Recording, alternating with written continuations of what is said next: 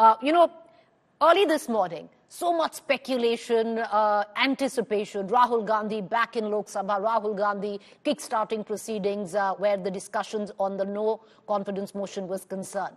Suddenly, there's a last-minute change and you have Gaurav Gogoi back in place. What went down? Why that last-minute change, Rajdeep? The decision to not field Rahul Gandhi to start off the debate was taken after consultation this morning, where one of the suggestions made, among others, by the Congress President Mallikarjun Kharge was that Rahul Gandhi should be seen to be, in a way, challenging Prime Minister Modi. And it was felt that this could only happen if Rahul Gandhi waited a bit and perhaps spoke either just before Prime Minister Modi on the third day of the debate, that's on the 10th, or certainly after a substantial number of speakers had already delivered their comments so that Rahul Gandhi in a way could respond to them, thereby getting the chance to counter some of the criticism that may come the Congress leaders' way. So I think it's a tactical, strategic decision taken by the Congress. There was also the belief that if you speak just before the Prime Minister, then it positions you as the principal opposition to him, and you can almost share equal space in a way, is what one Congress leader told me. Within the Congress itself, who were taken by surprise because they had gone into Parliament this morning expecting Rahul Gandhi to speak first. Even some of the BJP treasury benches were caught by surprise because the reason why Nishikant Dubey led the BJP debate was because he's seen as one of the leaders who takes on the Gandhi family at every opportunity. So the idea that the BJP had was to immediately target Rahul Gandhi the moment he had spoken, but that doesn't seem to have quite worked off. So purely, I think, tactical and strategic to position Rahul Gandhi in a way that he would be there in Parliament perhaps and speak just before the Prime Minister does, while the Prime Minister is in all likelihood sitting in the Lok Sabha. Well, Rajdeep, interesting, tactical to position him that he takes on the Prime Minister, but is it just limited to positioning, maybe shielding as well?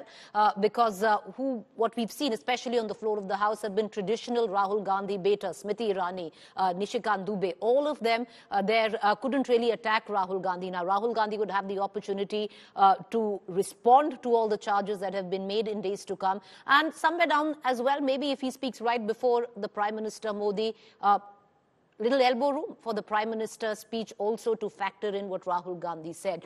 Is it a smart move or a silly move by the Congress? We're going to cut across to Maushmi, but I want to bring in Poulomi Saha, my colleague, first, because Poulomi, in midst of all of this, Congress quite surprised because we were already getting in messages from various Congress handles, YouTube links. This is where Rahul Gandhi is going to speak. Not many in the Congress hierarchy even knew that Rahul Gandhi would not open the debate today. Having said that, did it take the Treasury benches also for surprise? We could see it in Parliament.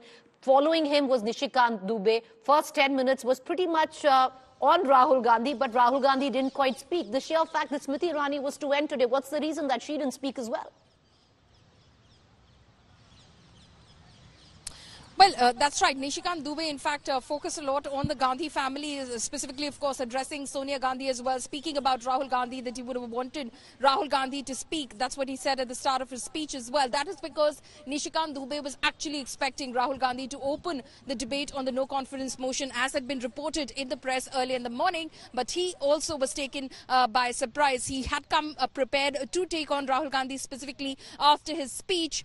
He was, of course, decided already as the first speaker of the Bharatiya Janata Party. That was something that we broke yesterday. But today, of course, after they learned that Rahul Gandhi is to open the debate, Nishikant Dubey prepared for the same, but that did not happen. So there was, of course, some amount of disappointment. You heard Prahlad Joshi over there say, you know, what happened within those last 5 minutes, because what we know from sources within the Speaker's office is that indeed Gaurav Gogoi reached the Speaker's office at about 11:55 a.m.